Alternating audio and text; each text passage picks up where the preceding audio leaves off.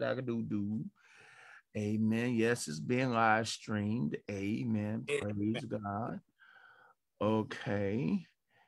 And let's see what's happening here. All right. It says that we are live in living color. Yep. It's showing up on my other computer. What's happening here? All right. It says that we are live in living color. Okay, hold on. Let me mute this one. All right.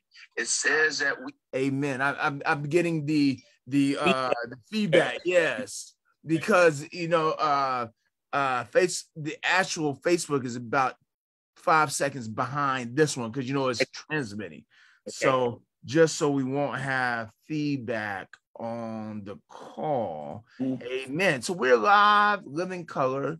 Amen. I don't know why it's doing this on this one too. Amen. But we're ready to rock and roll. We're ready to go. Amen. Praise God. So why don't we do this? Why don't we start with our opening word of prayer? Then after that, we'll move right into our Q&A session because I know Sean has a truckload of questions because he has not had Bible study in the last several weeks, almost a month. So he's got a lot of questions to ask me. So I'm not even worried about that today. I came prepared for all your questions, Brother Sean. And then after that, after we've answered all your questions, we'll recap where we are because it's been a minute since we've been here. Yes, sir. And we will recap. So let's do this. Let's go ahead and open up with a word of prayer. Dear Father God, creator of the heavens and the earth, we come to you right now. Thank you for this day, for this is the day, God, that you made. We are glad. We are rejoicing in it. Father God, let us be able to learn something about you, to remember something old about you, to be reacquainted with your goodness, your grace, your mercy, and your love. Father, forgive us of our sins. Anything that's going to keep us from drawing closer to you, God, we pray that you remove it from us as far as the east is from the west. And Father God, we pray right now that for the next hour or so, you allow us to commune and fellowship with you through your Holy Spirit. Now, Father God, we love you. We thank you. We praise your holy name, God. We pray that your Holy Spirit continue to rest, rule, and abide, not only on this Bible study Zoom meeting, but on our church, our members' lives, and the lives of those persons that we're connected to. Thank you for Brother Sean and Sister Carol. Thank you for everyone that's going to come and be part of Bible study today. In fact, Father God, someone signed on as we started praying, God, and thank you for that individual too, God. We pray that you'll continue to love us, continue to guide us, and be there for us. It's in your Son's mighty, matchless, marvelous, and magnificent name that we pray. Amen. Amen. Amen. So, Brother Sean, go ahead and share with me your questions that you've had that have been piling up over the last several weeks. When you say questions, how about a question? That's a single. Okay. Let's start with the question, and then what happened? We'll break it down if we have to into small questions. How about that? That work? I guess. Okay. Amen. I guess the most discussed and debated issues in the Bible. That's probably disputed. It's probably argued. It's probably ignored. But one of the things that I misunderstood, I believe, is the word tithing. Go ahead, Doc. Well, I'm sorry, but here it comes. No, you're not upsetting me. I'm happy. I didn't say it to upset you, all right? But I'm pretty sure as few or as many people you talk to, you'll probably get as few or as many responses, answers, etc., etc. I guess there was verse we don't know in the Old Testament. I think in who knows? One of the I forget where I have put it, but I think that's where it initially or first spoke about tithing. But also in the New Testament, in several books, it talks about how we should provide, what we should do, etc., etc., etc. So I guess if you tithing, I guess if you'd ask most people, they say, yeah, tithe is 10% of your earnings. that's probably what's going to be, in my opinion, one of the most general definitions Right. for tithing, right? But I do believe in this day and age, it goes, or it should go beyond that. It should go not only your money, but also your time, your effort, your talents, et cetera, et cetera. So, and there is, I guess, a couple of scriptures that I wrote down. For one, let me see. Okay. 1 John 5 and 3. I'll pull that up quickly. Before I can. The things are probably quicker than mine. It's all right, Doc. That's all right. Thank you. 1 John 5. Did you say 5? 1 John 5 and 3. Okay. Just turn to it. Okay, here we go.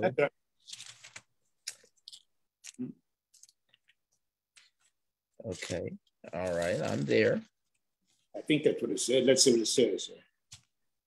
Let's see. Here's John. Oh, wait a minute. If I can get my fingers to work here. Hold on. I have 1 John 5 and 3 said, "For the love of God is this, that we obey his commandments, and his commandments are not burdensome." That's 1 John 5 and 3. Okay. And let's go to, I guess, another one here that I wrote down here. Corinthians 9, 6, and 7. Which one? 1 Corinthians or 2 Corinthians? 1 Corinthians 9, 6, and 7. Okay. Well, I'm getting there. I'm an old man. It takes me a little time to get there. Amen. My eyes don't work as well as they used to. You ain't seen old yet. But anyway. 1 Corinthians 9, 6, and 7. Yes, sir. All right. And so it reads, "Or is it only Barnabas and I who have no right to refrain from working for a living, who at any time pays the expenses for doing military service, who plants a vineyard and does not eat of its fruit, or tends a flock and does not get any of its milk?" Okay. And last but not least, how about 2 Corinthians 9, 6, and 7? Maybe that's, yeah. Oh, okay. That's probably what it is. 2 Corinthians 9, 6, and 7. I'm sorry. Oh, okay. All right. Yeah. Yeah. So here, let me turn 9, 6, and 7. The reading from the New Revised Standard says, the point is this: the one who sows sparingly will also reap sparingly, and the one who sows bountifully will also reap bountifully. Each of you must give as you have made up your mind, not reluctantly or under compulsion, for God loves a cheerful giver. Amen. Praise God. So I guess my question is, all right, in regards to how many people you speak to, all right, you're going to get, if you speak to 5 people, you probably get 5 different definitions as to what that means, how to speak it, et cetera, all right? I guess, let me ask you, all right, how do you interpret that, especially that last 2 Corinthians 9, 6, and 7? Well, okay. Oh, hold on, wait a minute. Can I interject something? My wife has a point here. Go. Yes. I'm sure while you were on vacation, you heard about the latest teaching of Creflo's dollar. No. I don't follow Creflo. I don't keep up with him. So what did he do now? Nobody does, but it's everywhere. He says he was wrong in teaching tithing. So all of the preachers everywhere are preaching on should you tithe or not. So that's what she's really saying. Okay. So that's it. If you go anywhere, you'll see it. So let me ask this question then. Okay. What about his teaching on tithing did he say he was wrong about teaching? Because he's said a lot. So for him just saying I was wrong on my teaching, does that mean he was wrong on everything, or he's wrong on everything? That's what he's saying. Just on tithing. Okay. All right. He said he wrote plenty of books about it. He said just disregard it. So everybody's wondering if this is a new flim flam or something and how he's going to make more money. But he said, no, he was wrong and everything else. I didn't look at the whole thing. I think the whole thing was like an hour and a half. And I only looked because there were so many places talking about it. But that's what prompts Sean's question, to get it from you. Okay. I'm going to be honest. When you first hear about it and you listen to different other preachers and everyone got their own perspective on it, which is what Sean was saying, it does make you go back and revisit it in your heart and in your mind, but we're going to our pastor to get the answer. Amen. Amen. So praise God. Thank you. So Sean, let me answer your question, because really that question, even though you asked it singular, has multiple parts, or it could be a multiple questions. So first and foremost, before I say anything else about tithing, the Bible demonstrates to us, especially this last scripture, 2 Corinthians chapter 9, 6 and 7. Tithing is relational. Right. Okay. Meaning exactly. All right. Again, I'm going to explain that. Okay. It is relational in the sense of how you tithe should reflect the relationship you have with God, Jesus, the Holy Spirit. Okay. Mm-hmm. All of us live in a time, in a day, where God does not just give us 10% of the blessings he has. Mm-hmm.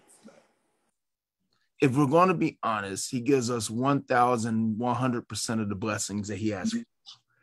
I think we do him a disservice when we say 220. Because 220 is the latest thing. We say 110%. Now we're saying 220%. I think it's 1,100%. All right. So 10 times what we think is the best. Because the truth is, our God goes above and beyond for each of us. All right. So give you an example. Unfortunately, this week I had a little fender bender. I ran into the back of. It's all right. Well, it wasn't major, but that's getting to testimony. It wasn't major. Right. The other driver wasn't hurt. In fact, his car had absolutely no damage, because his car is steel. My car is plastic. So all my plastic have been up. Yeah, but again, the car drove home, started up, no problem. I was kind of watching my gauges to make sure nothing was getting hot or anything. Right. And again, no apparent injury to me, no apparent injury to the other driver, and no injury to anybody else. Okay. Right. Mm-hmm. So just in that situation, I have seen accidents where the car is so mangled that the only way to get people out of the car is to get the jaws of life. Yes, sir. Yes, sir. Okay. I have seen car accidents where once they got the jaws of life and cracked it open, they really should have kept it closed, because what they saw when they cracked it open did not resemble anything human anymore. I do understand. Yes, sir. Yep. I have seen car accidents where it wasn't the ambulance that came to pick up the body, it was the mortician. Oh, I understand. So I'm saying that to say, even though I may not like that I had an accident this week, yes, sir, God's grace and mercy was such that the accident was minimal.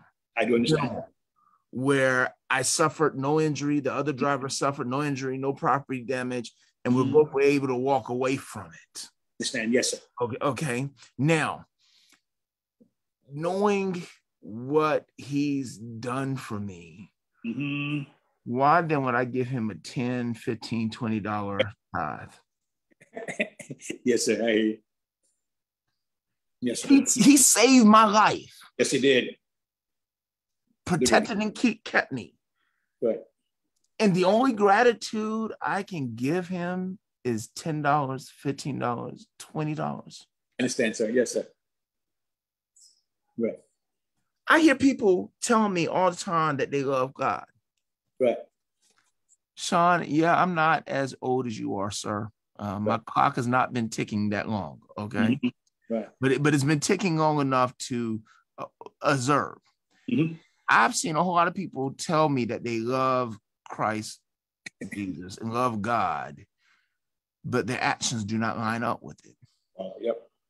And it's not, and what we have to get out of our mind is tithing is just not tithing your money. Understand. That's the next thing.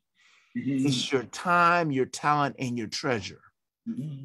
We're so caught up with the treasure because we think the church is asking us to give it some of our money. Listen to how that says. We are upset because the church is asking us to give it some of our money. Yeah. Last time I checked, many of us are just barely hanging on at work. Yes, sir. I hear you. The whole reason why you had the job, you didn't have a job to begin with. You begged and pleaded with God to give you the job. He gave you the job. Then you messing, you pooping around on the job. So you barely holding on. And now you got the nerve to open your mouth and say that someone wants your money. That's right, sir.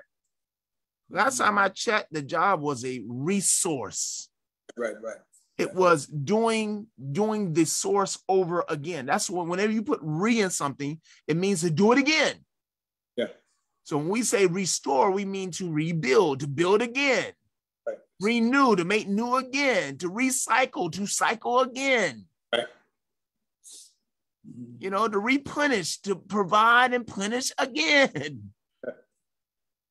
Your job is not a source. Get so mad when people want to ask. No, your job is not a source. It's the means in which God uses to bless you. But please understand that everything belongs to God. The psalmist says that the world and everything in its fullness, in it belongs to God. That means every red penny that you're getting as a salary. Yes, sir. Yeah. So if tithing is relational, then tithing is not simply about your treasure. Right. Okay. It's also about your time and your talent, i.e. ability, gifting, skills. Yeah. So this is why I go back to the statement saying, I hear people tell me all the time about how much they love God, but they give him no time. They share none of their talents with him. Yes, sir. Amen. Yes, sir. I hear you. Sean, I know you can't sing. I know you can't sing. You and me are in the same group when it comes to singing. Got that guy. All right, okay. What'd you say, Doc? That's No, I'm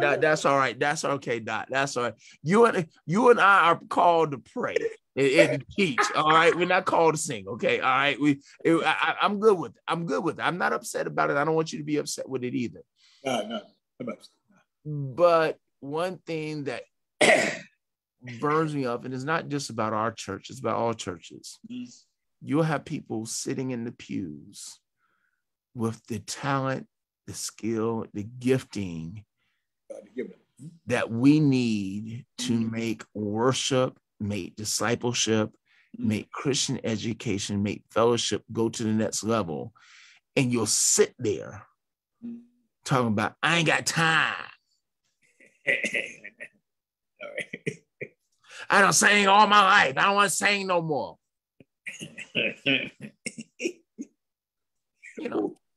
Yeah. And then when it's offering time, y'all take this little funky $10 and go home. Be happy with it. Yes, sir. Now, I think I said before, the average individual, according to the 2020 census, makes $42,000 to $45,000. Yeah. Okay. I get it. Some of us make less. Hello. Some of us make more. Hello. Yeah. But the average. So let's just deal with the average. Okay. You are making anywhere between $42,000 to $45,000 a year. If nothing else, your tithing should be a minimum of 10%. Right.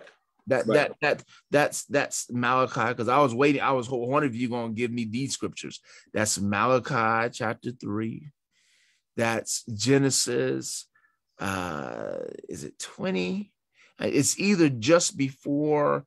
It is just before. It's 19 or 20 before Abraham is called to sacrifice Isaac on top of Mount Sinai. Where he runs into Melchizedek, and the other king, and Abraham gives him a tithe. Okay. Fast forward in Genesis again. Jacob does that. He gives a tithe. He gives 10%. Who else did 10%? Several characters have done 10%. So in the Old Testament, it's a straight 10. Right, I understand. I think the problem why Paul has not given you a number is that for some people, 10% of anything doesn't hurt you. I understand. Yes, sir. So guess what, Sean? You and I hit the 1.72 lot. Yes. Come on now. We split that a little more than $500 million. Right. Yeah, so giving a $50 million tithe doesn't hurt you. I hear you. Right. It's gonna hurt me because we got $450 million more dollars to live off of. I understand. Yes, sir. You know, and I'm sure both our wives are not gonna let us be that foolish and burn it up in a weekend. Okay, both our wives. Right. Yes, sir. Oh! You ought to listen to what Chris Rock said. Being rich, you can lose it in a weekend at Vegas with a drug addiction. Being wealthy, it takes several generations, all right, to go through it. Here's the persons have won lotteries before and are broke in 2 weeks. You know, but anyhow, I say all that to say, if we have won that lottery and we both gave 50 million as our tithe, we ain't hurting. That's right. The light's still gonna be on. We still gonna eat well. Yes, sir. We still gonna be outside the elements. We still gonna drive everywhere we go. We ain't walking unless we want to walk around the neighborhood. Amen. We still going on vacations with our wives. Lord. But if I only made $10 today, sure, and I'm not gonna make anything else for another 4 weeks. Yes, Lord Jesus. Thank you. $1 hurts me. Yes, sir, I hear you. It is substantial. Surely it is. Because now I'm left with $9 to survive an entire month. So, what I think why Paul does not give us a number on tithing is because he wants us to tithe in relation to the favor, grace, and mercy that God has shown us. Amen. Sure. More favor, more tithing. I hear you. Yes, sir. Now, however you tithe. Because guess what? You may not have any money to tithe, but you got time. True. Trust me, if you can find the time to sit home and binge a whole season, you got the time to come down to church and help out. I understand. Yes, sir. If you got the time to watch episode 1, 2, and 3 of the Housewives reunion show, you got time to come down to church. Let me come down to Brothers Lane. If you got time to watch the games from the 1 o'clock game all the way to the 8 o'clock game at night, that's 12 hours. That's almost 12 hours. All right. Yes, sir. You got time to come down to church. I understand. Yes, sir. You got time to take folks to the Little League game, to practice the piano. You got time to come to Bible study. I understand. Yes, sir. In fact, I bet you there are people right now that are doing nothing but sitting around eating lunch, talking, that could be right here at Bible study with us. I hear you. Yes, sir. God could be feeding them spiritually right now. Totally. But I guarantee you, the first time the ish hits the fan, you know what the ish is. Yes, sir. They're going to burn your number up trying to find me. Sean, I called Pastor Al. I saw he put the number on the announcements. But when I called him, he didn't answer telephone. Right. I need him to help me. I know. My landlord is trying to evict me. That's right. Yes, sir. I hear you. Yes, sir. I hear you, sir. Here it is, God. Here it is. You for everyone else, you showing off. You building all these masterpieces of art, but God just wants you to fix the hole right there where the two sides of the roof come together. This fits it. Take you 10 minutes. You can't do that, but here it is. You building back debts on people's back of their houses and pools and all that. Yes, sir. You can't give God none of your talent. You understand? Tithing is relational. That's why Paul says the point is this: the one who sows sparingly will reap sparingly. The one who sows bountifully will reap bountifully. Each of you must give as you have made up your mind, not reluctantly or under compulsion, for God loves a cheerful giver. In other words, the more, you know, the old song, you can't beat God's giving, no matter how you try. The more you give, the more he gives to you. So keep on giving because you know it's true. You can't beat God's giving. That is an old song that speaks to a truth. Yes, sir. Notice the lyrics of the song is you can't beat God. You can't beat God giving 10%. Yeah. You can't beat God's giving. And what the song is really trying to say to you is it may hurt you to go above and beyond what you normally give to give God. But you do realize how it ain't hurting God to turn around and bless you. That's true. Yeah, that's true. Yep. The word says that the Lord our God is the owner of hills, 1,000 hills full of cattle. That's right. On our vacation, we drove up to Indianapolis and then to Chicago. And driving up there, like I've done when I've gone to Ohio, I've had to go through those mountains. And usually I go through them in the wintertime. So it's black or wet bark because of the snow. But this time is summertime. You couldn't see the bark because the trees are in full bloom. The branches full of green leaves. The funny thing, the only way you knew there was a mountain under that because there were trees on there. You had to trust and believe that there's a mountain under there. And those trees weren't really that tall. And I laughed when I saw that recently. I said, God, this is an even better analogy. Because at least in the wintertime, you can see something of the mountain. Nice. And so, you know, the devil just needs a little room to play with. I know.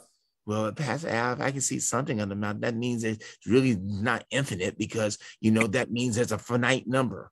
Well, here's the thing. I can see nothing on the mountain now. Right. And in my mind, that's how I see it. I envision that scripture about being the owner of 1,000 mountains full of cattle. So many cows on the mountain, you can't see the mountain for the cows. That's an economic reference. So if he owns that kind of wealth, and here it is, you ain't even got a cow. You got one good sheep, one good goat, and a bunch of chickens. Right. And God is asking you to give up one of those. Right. Yeah, it gonna hurt you. But baby, you about to get some cows. You about to get a flock of cows. Right. You about to become wealthy. And the thing is, we just don't get it. Yeah, we don't understand. We only want to give God a tiny little bit, and then want to trip when he's slow to answer our prayers. I'm not saying God bases his Godship on how much you put in, but I think he does base his Godship on how you demonstrate how much he means to you. Right. How much you love him, yeah. Sean, you got a daughter. I got two. Them little bigaboos. I had, you know, Sean, Carol, you don't know nothing about this. You were the daughter, but I had to hide my wallet from myself sometimes, Sean, because I love them so much and they do things that make me so happy that I just feel like throwing money at them. Yes, sir. You know, I just feel like, here, take. And I used to hear my friends talk about it all the time. Wait till you have girls. Right. Whatever. they know they are daddy's baby. Oh yeah, I understand. Sure, I understand. I mean, that's not to say TK isn't. I understand. Yeah. Okay. But they know they are. They got daddy wrapped around their fingers and whatnot. Now, if that's how I feel about my daughter, and really feel that way about TK too. I do understand. How you think God feels about us when we are constantly sowing into him, constantly calling on him, constantly declaring our faithfulness, constantly sharing our time and our talent with him? How do you think he feels? Enjoyed. Oh yeah. I remember hearing this one minister say, oh God too. He said, what? Oh, okay. I'm sorry. Close my door. Because my baby is on a Zoom call too. Okay, tell me the more my voice. Excuse me. but I remember this one minister, old cat too, and he shared one Sunday. I was a little boy, and it just blew my mind. And he was talking about this scripture right here. He said that him and his wife can't get the money out of their hands before God is blessing them. Really? Okay. Like they have lived, they paid off all the bills, so they have a lifestyle of giving, and so they're constantly giving to different organizations, to different people, blessing them as the people have need. And he said that he could barely get the money out of his hand before someone was bringing him more money, saying, hey, I don't know why I need to bring you this money, but here's this money. And he said that the money brought was always exponentially greater than the money given. He gave. Oh, that's some of the blessings of the Lord, sir. Hey, I have gotten to the point now that I'm old enough to verify that he was not lying. No, I believe that. That there are times when it does hurt to give, but God said, give it anyway. That's right, sir. And I'll give it. Yeah. And my God, will he not give it back to me exponentially greater? I believe that. Yeah. Than what I gave out. So my statement on tithes is this: we all should be tithing. Notice I didn't say must, because I don't ever want tithing to become a yoke on someone's neck. Tithing should be an outpouring and expression of how much you love God and are thankful for what he's done for you. Yes, sir. So if you are grateful for anything he's done for you, grateful for the pork and beans, grateful for the hot dogs, grateful for the PB&J, grateful. I know you may be waiting on Mr. Right and Mrs. Right, but you're grateful that right now you can sit at home and read your book and be in peace. You ought to demonstrate that by how you share your time, your talent, and your treasure with God. God, amen. Yes, sir. Thank you. And again, I don't know what Creflo has said, but I if he's saying he taught it wrong, I'm going to assume he was teaching it absolutely wrong, because again, I don't pay him any attention. Okay. I question that brother's intent many times. And so, but guess what? What's that? One of the criminals on the cross got right at the very last minute. Sure did. So who's to say that God ain't got him and the hustler right? That's right, at the last minute. I hear you. Oh, but yeah, that's my take. Okay, appreciate it. Tithing. Appreciate it. Thank you, sir. Man. And like I said, we all should be tithing. Amen. Thank you. In fact, let me say this. So Christmas time comes. You mess with Sean. Sean, you are a husband. You know as well as I do, there's certain dates we do not forget as husbands. Yes, sir. We do not forget birthdays at all. We do not forget anniversaries. Okay. We do not forget Valentine's Day. Yes, we do not forget Christmas. Okay. And we do not forget any other day that's going to make her feel special. That's all year long. Okay. Amen. Yes, sir. At least on 4 of those 5 occasions. Yes, sir. You better not, huh?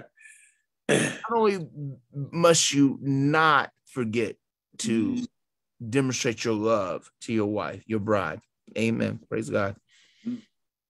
But what and how you demonstrate it, amen, has consequences too. Okay. Amen. I hear you. All right.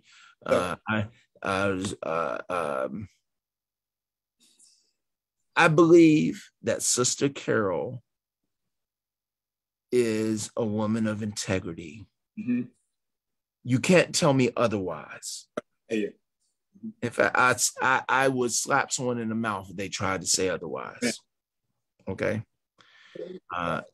You're welcome. Amen. I am thoroughly convinced that God has shown me that you are a woman of integrity. Okay.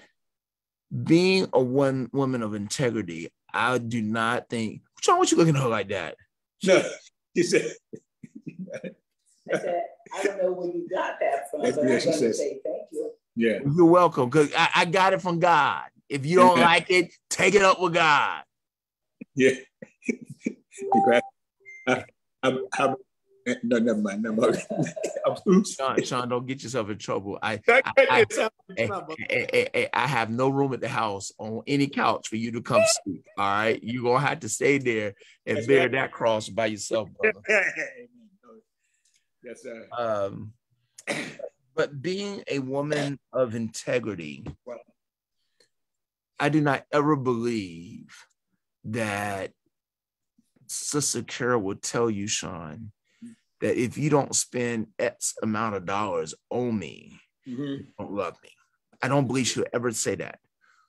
What I do believe, however, is that, stop looking at her like that.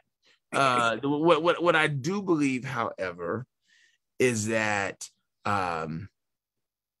should you not take serious the opportunity to demonstrate your love to her, she gonna have a problem. Okay, so I was reading the book. What is it? It's by Roger Eggerichs. In fact, we were using it with the marriage counseling. Okay. And not marriage counseling, marriage ministry. I forgot the name of it. But in the book, he talks about how he knew his anniversary was coming up. He had prided himself on marking on his calendar and remembering that his anniversary. Typically, his wife had to remind him, you know what today is, right? It's our anniversary. So the brother planned to get off work early, was going to go by the local drugstore, get a anniversary card, get some flowers, go home, spend time with his wife on the anniversary. So he gets off early, goes to the drugstore, gets a card, gets flowers, goes home with a big Chester cat smile on his face. He hands her the card, the flowers and the card. Right. He notices, because she's smiling, he notices all of a sudden her smile goes from smile to frown in less than 1 second. Okay. So he said, what's wrong? You don't like the card? And she puts she stuffs the card back in the envelope and she slams it back to his chest and walks away crying. Okay. He said, what? He said, normally you have to fuss at me about anniversary. And she said, evidently you didn't listen. He said, well, yes, I'm here. She said, then why did you get me a birthday card?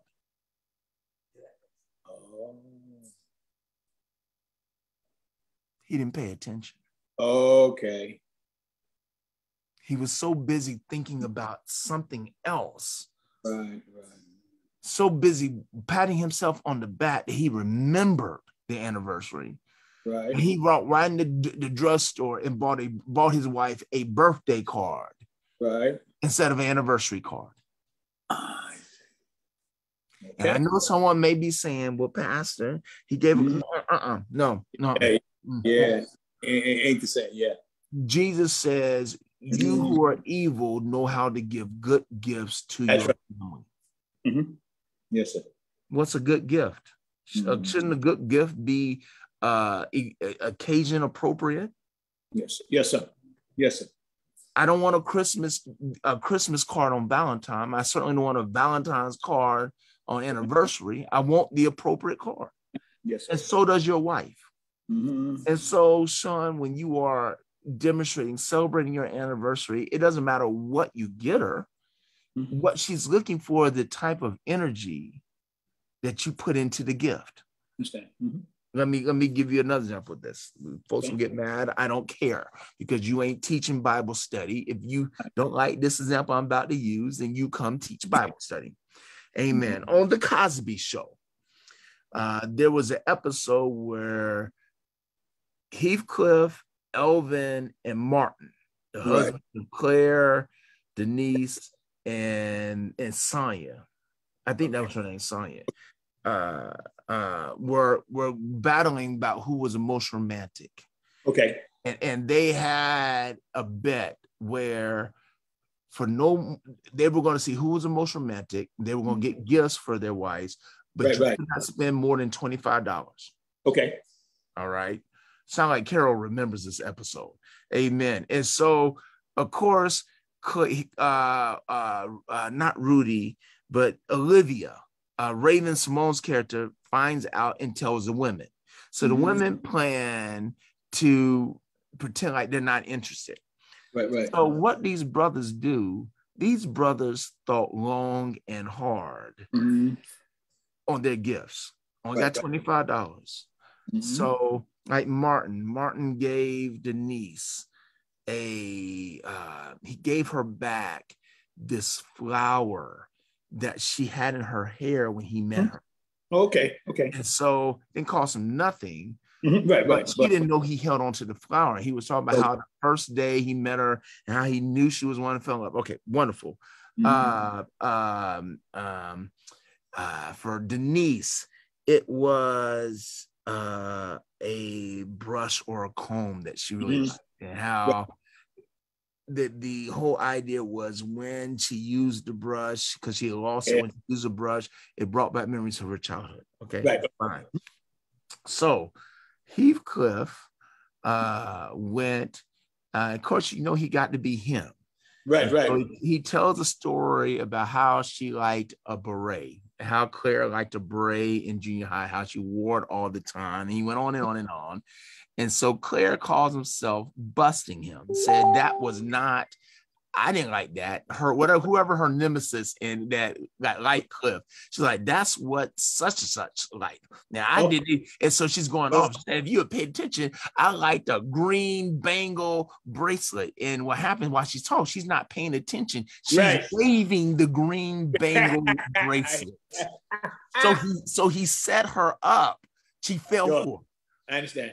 But I'm saying that in that conversation, in that example, these three brothers really sat down and thought about how they were going to demonstrate their love for their wives, and the result was their wives were googly-eyed.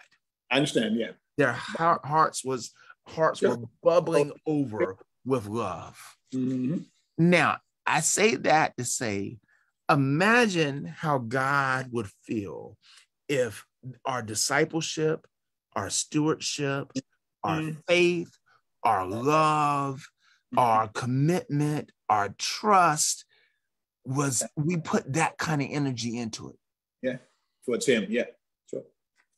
So here it is. You may not have to preach on Sunday like I do, Sean. You may be teaching the Sunday school class, but imagine how God would bless you if you treated teaching the Sunday school class like I treat preaching. I understand. Yes, sir. Yes, sir. Mm-hmm. Sister Carol, you may not be teaching Bible study, but you may be working some other aspect of ministry. Imagine how God would feel if he saw you giving your all in that aspect of ministry. I'm saying that to us Because if we are truly grateful, we will sow bountifully. Man, I believe that. Yes. Again, you show God how much you appreciate what he's done by how you treat him. Amen. And I know I've taken an abundant amount of time, but I think this issue is so central, so key to the disciple and the steward's well-being that it was necessary to take this kind of time. And I thank you, Pastor. Seriously, thank you. Yeah. It is really.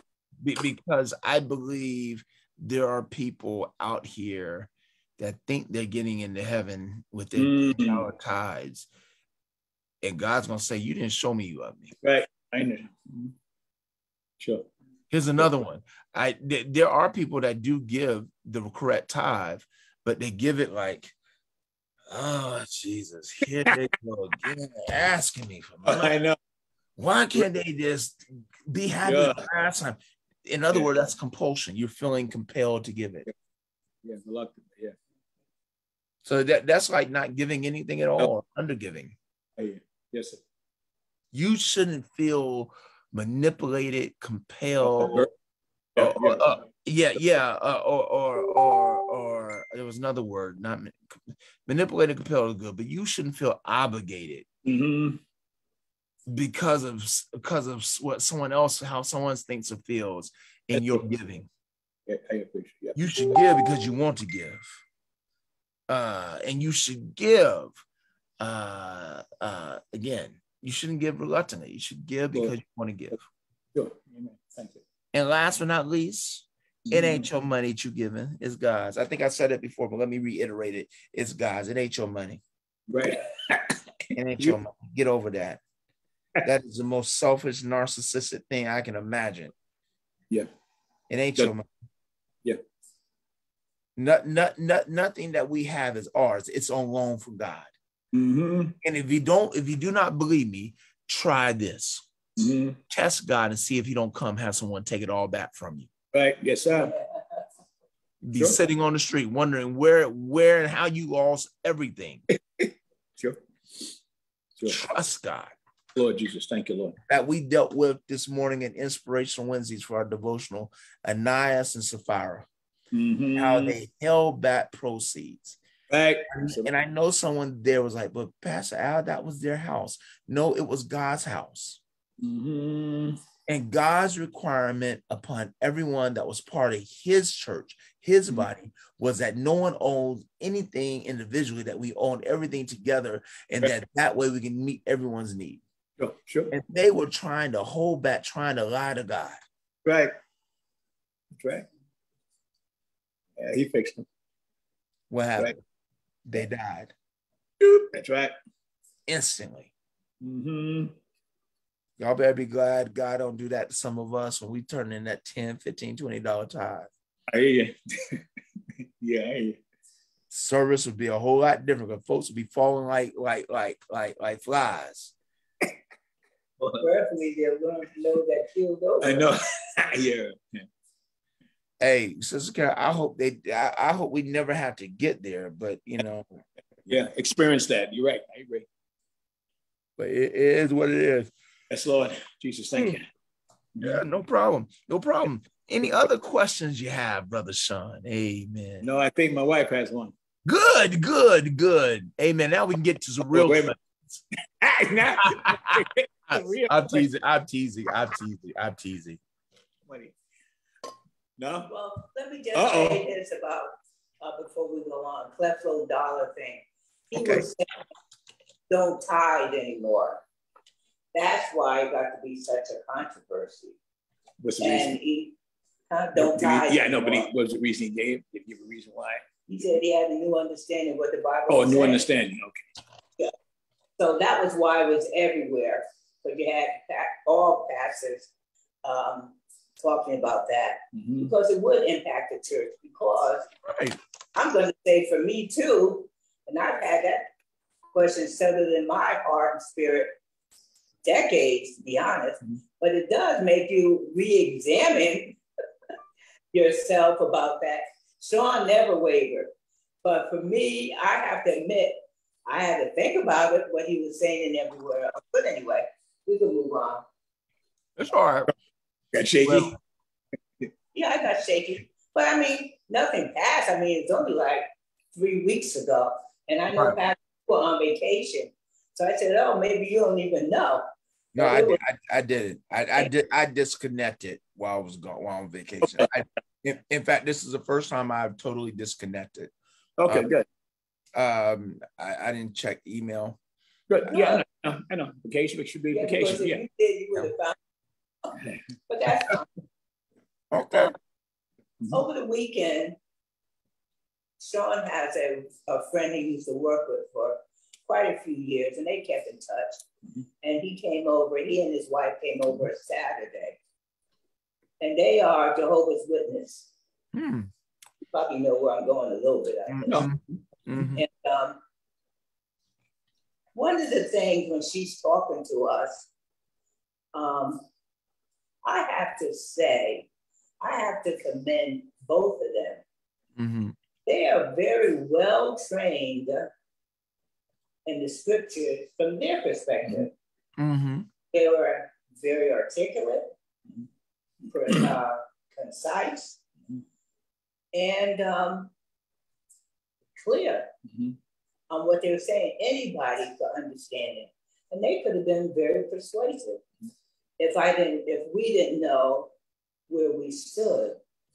Now, one of the things that they were saying is that they can go anywhere in the world and they will all be on the same lesson. Mm-hmm. So they will all be teaching the same and this and this and that, and they wouldn't lose anything. And a lot of us Christian churches, we can't do that. Yes, you can. Yes, you can. Average person could not converse with what they were talking about. I'm telling you. Well. So I'm sorry, I didn't mean to cut you off. Go ahead. No problem. No, I want to listen to you because some of the very basic stuff. I know a lot of that don't know a lot of things. But there is a part 2 on this. But okay. All right, so let me deal with the part 1. You can give me the part 2 in a second. Part 1, yeah, we can do like that. We can make it so that no matter where you go in this world, Christians are on the same page. They're able to do that because they're using what is called a lectionary. Different denominations use different lectionaries. Now, typically, Protestants and Lutherans and Presbyterians will typically rely upon the Catholic lectionary. You know, in recent years, the Methodist Church has been creating its own lectionary, but it's designed so that if nothing else, if pastors are having a hard time coming up with whatever they're supposed to preach about or teach about on Sunday mornings, they could always open up this lectionary, and then they would be on task, on point with every other pastor in every other church that is also following the lectionary. Okay, so that's the first thing. We just here at First Fellowship, I don't use a lectionary because it's not that I don't think that the Spirit wasn't there when they created the lectionary. My concern is, how is the lectionary applicable to where we are? Like for example, at First Fellowship, it is imperative that we begin understanding that because of our size, we don't have the luxury of not participating. We don't have that luxury. And in fact, I think I shared it with you some Sundays ago. It was in June that I had gone to lunch with some pastors of comparable size. They're not big churches. Mm-hmm. They also have about 30, 40 people attending worship on Sunday mornings. But here's the thing. They are nowhere where we are. They are miles ahead of us. You want to know why? Because no one has to browbeat them to come to church. No one has to browbeat them to. Some of their singers are also ushers. You know, some of their ushers are also deacons. Right. Some of their deacons are also, they call them trustees. We call them directors.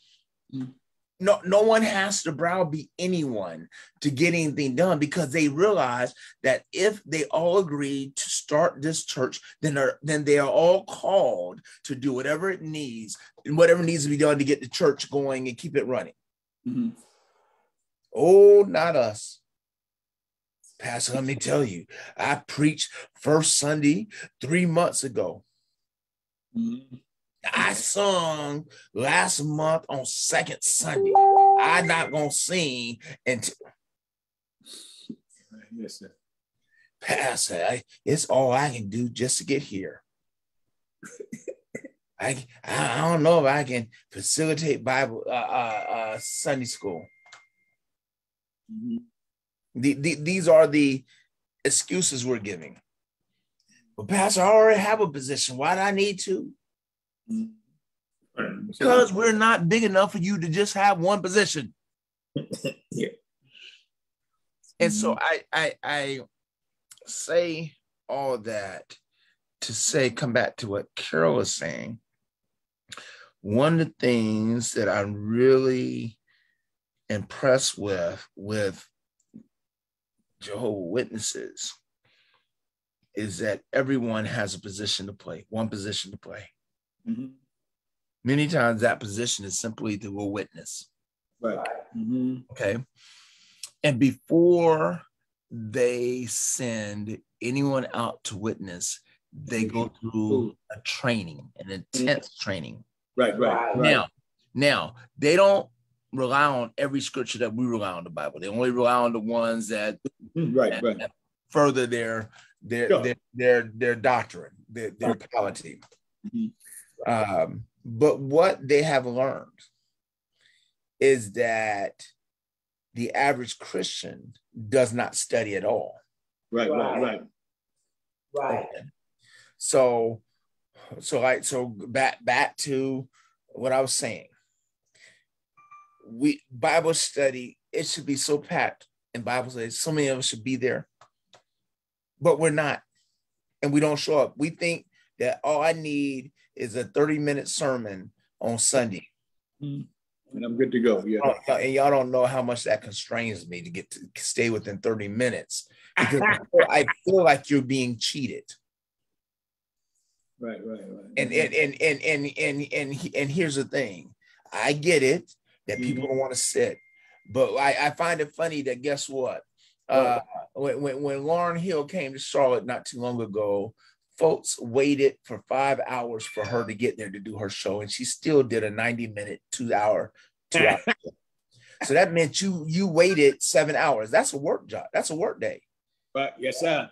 Because if you add another hour for lunch, that's a work day. Right. You sat there and you waited, did not move. Right.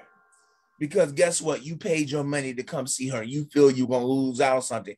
All you paid for her was to anesthetize you for an hour and a half, 2 hours. Right. I understand. She didn't do anything for you. That's right. Folks, folks don't want to sit here through Sunday school to learn about God because guess what? Sunday school is 35, 40 minutes, but you'll sit there and you'll binge an entire season in one sitting. That ain't done anything for you. Mm-hmm. And Jehovah's Witnesses know this. And so what they realize, they only need to know more than you do, which is anything. Yeah. And so what happens when they come, you aren't ready to talk to them because you don't know enough Bible to talk to them. Right. Here's the thing. And this is not a diss to any Jehovah's Witness, because they're my they are my brothers and sisters. But since we know they don't use the whole Bible, they're already starting off handicapped. Right. Because there's certain part of the Bible they won't even look at. Mm-hmm. But guess what? If you ain't looking at them, you don't know that the answer to their questions or the responses are in those parts of the Bible. Yeah, I understand. And so what happens, because we ain't prepared for them, here you got mama making everyone crawl through the house because you don't want them to see you there that know that you home. Man, let me tell you. crawl to the house. Yeah, crawl to the house because mama don't want to talk to them. Let me tell you, in my neighborhood, Yes, they don't sir. come by my house. Mm-hmm. You want to know why they don't come by my house? Because the last time they came by my house, they lost members. Mm-hmm. They what? They lost members. Okay. because when they came trying to hit me with that, I hit them with what the word is. I understand. Yes, sir. And so guess what? I noticed they do a polite around about my house. They'll stop at every door but my house. It's almost like they have labeled, they've sent an email out. Do not stop at 321 Barclay Drive because that dude there is not playing. I'm like, come on in, let's talk. They don't do that anymore. Anymore. Yes, sir. Amen. But guess what? I'm able to talk to them. Sure. Because I spent time studying my word. I understand. Yes, sir. You know, they can't just run anything by me because, again, I know my word. Sure. See, I can take them to Galatians, and I can take them to Thessalonica, the Thessalonians, and I can take them to 1 Corinthians, where Paul is talking about all these other doctrines that are coming against the doctrine of Christ. Okay. And how, if it doesn't line up with this doctrine, it's heresy. Right. I can do that. Right. But most of us can't because we don't study. And so, again, I give them credit because they're doing what many of us will not do. Which is study. But Sister Carol, we could all be on the same page if we all got on the same page. The problem is we don't want to be on the same page. But guess what? I don't like the way the Presbyterians worship. They pray with their eyes open. I believe you got to pray with your eyes closed, but the Lutherans want to pray with me because they believe that it's got to be in this way. The Catholics definitely don't want to worship with me because the Catholics believe that if I don't honor all these saints over here, that I'm not even praying correctly. Well, let me say this. I meant that about they're all on one accord with what they study. I personally, because I knew about this years ago, decades ago, I personally think it's because they don't want the truth to come into their hearts by going to churches or to be exposed to the true gospel. So they keep everybody right there so they can have a captive audience to know what's being taught. That's just my opinion on that. Oh, absolutely. Absolutely. And I believe many of the doctrines that they teach have been misinterpreted, misquoted, and misused and whatnot. But that's not to say that we don't have the same problem here in our church, in other churches and whatnot. But I'm just saying that to say, yes, their willingness to proselytize, to testify, to witness is impressive. It is impressive because they'll get out there in 105 degree heat and be knocking on doors. And then here it is. I can't get you to come down to church to just simply fill envelopes in the air condition. You know what I'm saying? They're out in the heat of the day doing that. So it is something they are to be commended. But everything they're doing, we could do it too. We just need persons that are not only faithful but committed to being like that. And really, Sister Carol, because I want to hear your part too. But really, Sister Carol, how they are is how God has really required all of us to be. If you go get the Old Testament, New Testament, all of us should be that willing to go testify about God. We just have treated church and God as a side piece, as a side hobby whenever we have time to get around to him. Right. What's your part two, Carol? Well, to me, I didn't finish part one yet. Oh, okay. Go ahead and finish part one then. I'm sorry. Definitely going to need more than 5 minutes or so. But okay. On one, I guess you were saying something. I didn't want to interrupt you. Yes, you are correct. And that all of us as Christians, because the Lord told us to go and what is it? Make disciples. Baptize the Lord. For some reason, I can't pull up the scripture now. Go ye into the world. Huh? Yeah. Go ye into the world. Yeah. That's Matthew 28, 18, 19, and 20. I don't know why I can't. It's all right. It's all right. Make disciples. Go ye therefore into. Matthew 28, Pastor, you said? Yeah, Matthew 28, 8 verses 18, 19, and 20. Okay, thank you. Last 2 verses. But see, they are doing that like by law. That do it to be saved. And Sean asked them point blank, because they were going all around it. He says, are you saying if you're not Jehovah's Witness, you're not saved? And they responded, we didn't say it, the scripture said it. And I said, oh, see, I didn't know that. So they feel unless you are a Jehovah's Witness, you're not saved. So I guess I asked them, Christ died 2,000 years ago. I know Jehovah's Witness didn't come into being until at least 200 years ago. That's right. Happened to all those 1,800 years. Right, yeah. Right. I think I got a direct response. I don't recall. Yeah, I don't remember what she said. She said, but anyway, they're saying unless you're Jehovah's Witness, you're not saved because we're not following what Christ said about making witnesses. You know, discipling, doing what they're doing. And because we're not doing that, no other denominations mostly doing that, we are the lost ones. That's in essence what she was saying. Well, she is wrong. Clearly wrong. I know you know it, because the word says if you believe in your heart and confess with your mouth that he is Lord to the glory of God, you are saved. That's what Paul deals with in Corinthians, Thessalonians, not Philippians, Galatians. All these persons coming and trying to give some other instruction other than that instruction.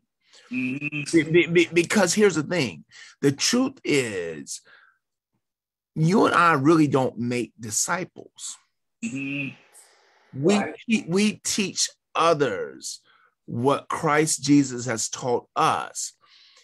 In the process, God moves upon those persons' hearts, and then they commit to being God's disciples. You know, if I deem you a disciple, then your loyalty is not to God, it's to me. And we know how far that goes. It only goes as far as you like me. So when you stop liking me, you stop being loyal to me. You know, so I get, and I say that because I don't want us to misunderstand. We are called to make disciples, but making the one who really makes the disciples is Jesus, is God. We're called to teach them what he taught us. And in the process, the hope is the Holy Spirit moves upon them and they become disciples. But here's the thing. You and I have worked hard on trying to help someone become a disciple. I mean, let's be for real. We probably going to go to our graves with there being 1 or 2 people that no matter how hard we work would not give themselves to Christ. Amen. Thank you. Yeah. Oh, yeah. Now, according to the Jehovah's Witnesses, that means all our work was in vain. We died and we're going to hell because guess what? They didn't become disciples. Yeah. There is no hell there either. But you get one of my point. Yeah. My point is, if you listen to them, because a person then become a quote unquote disciple, during our lifetime, we didn't serve God. We weren't saved. And so that's BS. Because let's be for real, some of you are hard nuts to crack, Sean. I beg your pardon. Oh, amen. I try. I try, and I try. But some of you are hard nuts to crack. Yes, thanks, sir. and guess what? I ain't losing no sleep because you a hard nut. You're right. I hear you. In fact, maybe what God is telling me is that it ain't my job to crack you. Maybe somebody else's job. Right. Yeah. Maybe my job is to start is to set you in water, let your shell soft. How the shell soft. I understand. Yes, sir. Maybe my job is to simply pick you off the tree. Yeah, that's right. I hear you. No, maybe my job is to screw together the nut cracking. I understand. Yeah. Maybe my job is to go get the bowl so that after someone else crack you, we can put you in the bowl and keep you safe from the elements. Surely. You know, maybe my job is to present you once you're in the bowl to God. I don't. Right. But guess what? Just because you didn't give yourself to Christ during my lifetime doesn't mean I failed. That's very true. Yeah, I agree. Yeah, let's be for real.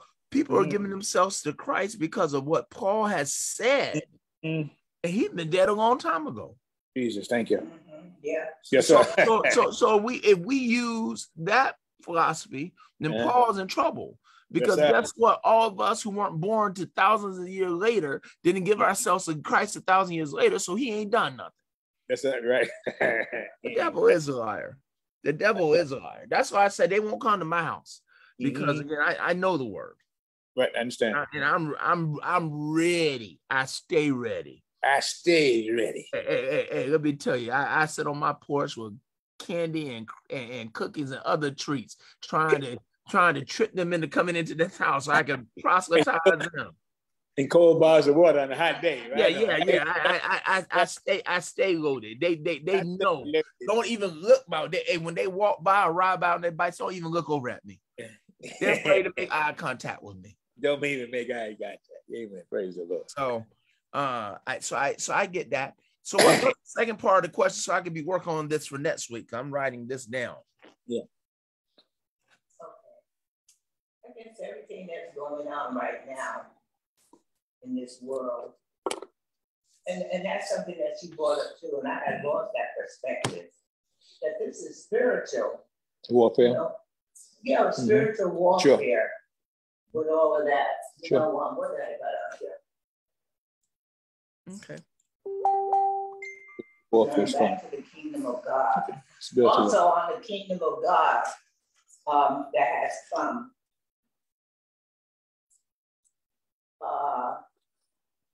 What is it? Since the days of John the Baptist, the kingdom suffers violence. And why John the Baptist is the kingdom suffering violence? Because of John the Baptist's message. Repent, for the kingdom of God is at hand. Yeah. John announcing the kingdom of God was invading the kingdom of this world and the kingdom of Satan. That's why violence began to emerge, and principalities and dominions and forces were at work, because with the grand announcement, the kingdom has come. The long-awaited intervention of God into human history has come. The long-awaited promise had arrived, and Jesus picked it up, but not like John, for John was as one crying in the wilderness.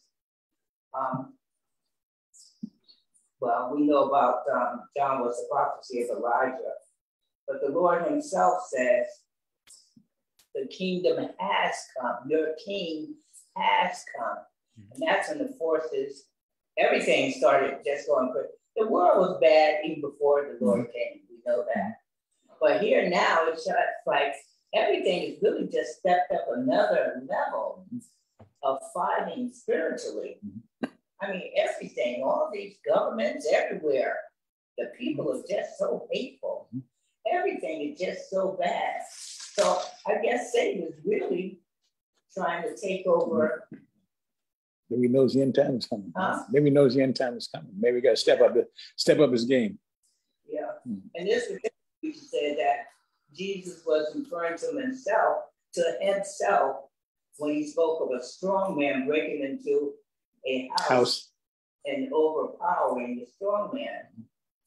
It said the Lord was referring to himself and Satan, and Jesus was referring again to himself as the stronger man. Well, I disagree there with that. Okay. Well, I want you to, that's why I'm presenting it. Okay. Yeah. Tell me, how, I'm just telling you what was here. Right. I got you.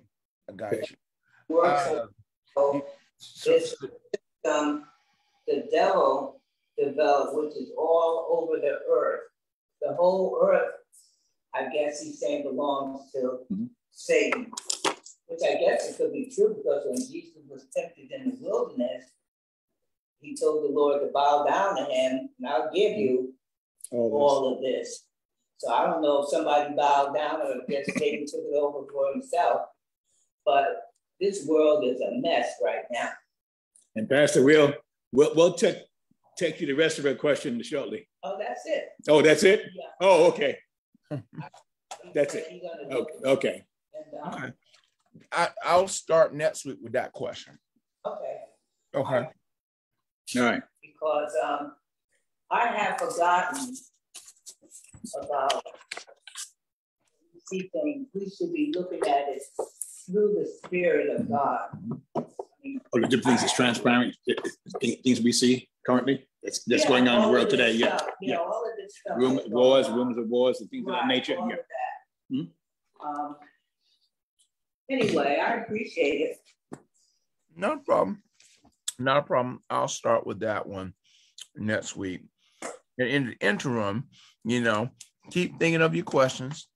Do me a favor and make Sean get a notebook when he goes to the store this afternoon so he can write his questions down. I want him to use the excuse that he forgot. Amen. Praise God. Because I want him one day to be able to ask good questions like you're asking good questions. So, yeah. Oh. I believe he has the potential to do so. Just no one has really brought it out of him yet. And so I want him to be able to ask good questions like that. He does. Thank you. But yeah, you're right. Maybe we'll get him to write them down. Hey, Pastor Al, I get a feeling too, but it's all it's okay. You know what, sir? I play with you because I love you, and I play with you because I know you can take it and handle it. Praise the Lord, amen. Thank you, sir. If I thought you couldn't, I wouldn't play with you. And plus, I appreciate it. Thank you, sir. Both of you, your walks say more to me than anything else. And so you both of you, I'm not worried. I know you have great questions. And I know Sister Carol is just protecting her honey. Amen, because that's her honey. Don't know if don't nobody else protect them, she gonna protect her honey. Amen. Thank you, sir.